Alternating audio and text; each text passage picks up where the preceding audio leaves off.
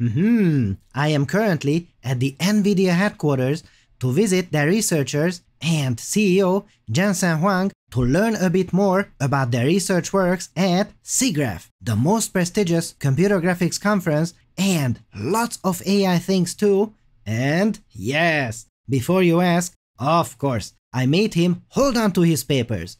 Now, I tried using a current text-to-image AI system to create more images of us based on this as a reference, and I get, well, not quite what I'm looking for. It understands that there are two people holding onto a paper, a leather jacket here and there, but the people are completely different. And this is one of the most fundamental problems in text-to-image AI systems: character consistency. Generating the same characters twice is almost impossible.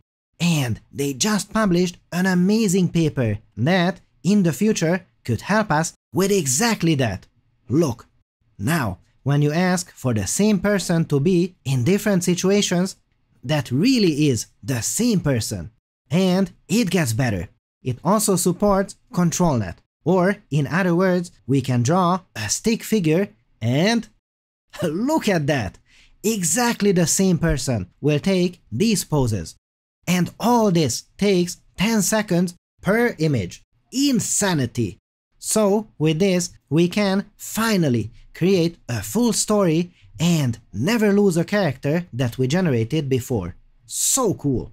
So this is text-to-image. And in the age of AI, text-to-video is also possible, and get this, text-to 3D geometry is possible too. So how about an even crazier idea? Text-to-animation. What? Really? Oh yes, that is exactly right. Dear fellow scholars, this is 2-minute papers with Dr. Károly Zsolnai Fehér. Now hold on to your papers, fellow scholars, because this new paper is from just about a week ago and allows us to just write a piece of text and it synthesizes that motion on this virtual character. It can go from simple locomotion type animations to more complex movements such as dancing and martial arts moves. It looked at and learned from approximately 5,000 different motions, and you are experienced fellow scholars. So you know that in works like this, the most important part is looking for movements that are not the simplest ones, but ones that are more complex than what is in the training dataset for the AI.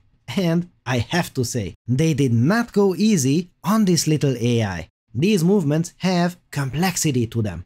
Very impressive. Loving it. And don't forget that this is a physics-based animation system. What does that mean? Well, it means good news and bad news. Good news because it is accurate. The movements are not just made up from thin air, they have to relate to reality. And the bad news is a great deal more amusing because if you make the slightest mistake, you might lose your balance, which can still happen here. Or even worse, look. Ouch! It can even fall over. Don't go too crazy with those kicks, little scholar. Also, it is quite sensitive to the phrasing we are using in our prompts. That means two very similar prompts can lead to results that are not similar at all. But the potential is huge, and in cases like this, always invoke the first law of papers, which says do not look at where we are, look at where we will be 2 more papers down the line. And to think that all this runs in real time on a consumer graphics card, super impressive. Now note that we agreed that NVIDIA would not pay us anything beyond the trip itself, and this video is not sponsored by them, and we also agreed that I would talk about the limitations of the techniques too. That is the way of the scholar. Now, of course, no year is complete without a bunch of simulation papers, and I have to say, this year is particularly tasty. For instance, if you have a triangle mesh, you need one technique tailored to meshes to work with them. If you have a neural radiance field, you need another method that is specialized to that. However, here is a new technique that can simulate meshes, point clouds, nerves, Gaussian splats, anything you can possibly wish for, even tomography scans. And all this with one algorithm. Wow! Now note that a limitation here is that these are not the highest fidelity simulations. The ones that can run on Gaussian splats get the closest to the visual fidelity to a production setting, but this still needs 1 or 2 more papers to get there. And check this out! Previous simulation techniques, for instance, finite element simulations, often do not work that well with highly detailed geometry. So here is their new technique doing something that was previously almost impossible or too costly to do. And that is doing a thermal analysis of NASA's Curiosity Mars rover. Now, you astute fellow scholars immediately recognize that these are noise patterns that clear up over time.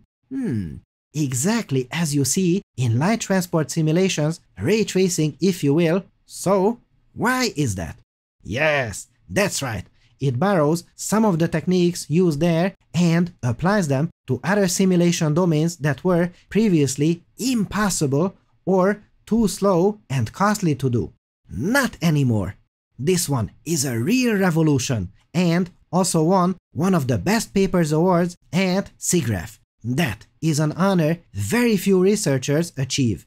Congratulations! Now this one is also not without limitations. For instance, the handling of non-convex domains is possible, but more costly.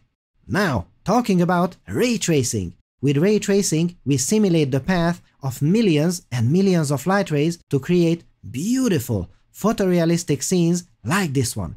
Now, did you notice that I keep saying rays and ray tracing? But technically, light is not a ray. It is an electromagnetic wave. In most simulations, we just use a ray representation because it's simpler and often good enough for most practical cases. However, not always. A full wave optical light simulation is one of the holy grail problems in this area, and I can't believe I'm saying this, but this new technique proposes a way of doing just that. So, what can it do, and why is it useful? Well, get this. It can compute the propagation of cellular signal coverage across a whole city. And if we do it with a simple ray representation, we get this. However, these rays of light bend and diffract, and taking it into consideration makes a huge difference and yields much more realistic simulations. This involves evaluating difficult and costly diffraction integrals, and thus this is still very slow. So consider this to be a proof of concept paper that made something almost impossible to be now possible. And great news! The full source code is available for this one. So, yes, let the experiments begin. The quality of these papers is just stunning. Loving it. By the way, the cafe at NVIDIA is something else. I ordered a pizza and it arrived approximately 2 minutes later. Wow! Now that's what I call 2-minute paper style. So, what do you think? What would you fellow scholars use these techniques for? Let me know in the comments below. If you're looking for an NVIDIA GPU cloud service for large-scale AI projects, check out one-click clusters by Lambda, featuring up to 512 NVIDIA H100 GPUs with InfiniBand networking. And hold on to your papers, because with one-click clusters, you can access all these GPUs on demand with reservations starting at just 2 weeks. Try it out at lambdalabs.com/paper or click the link in the description.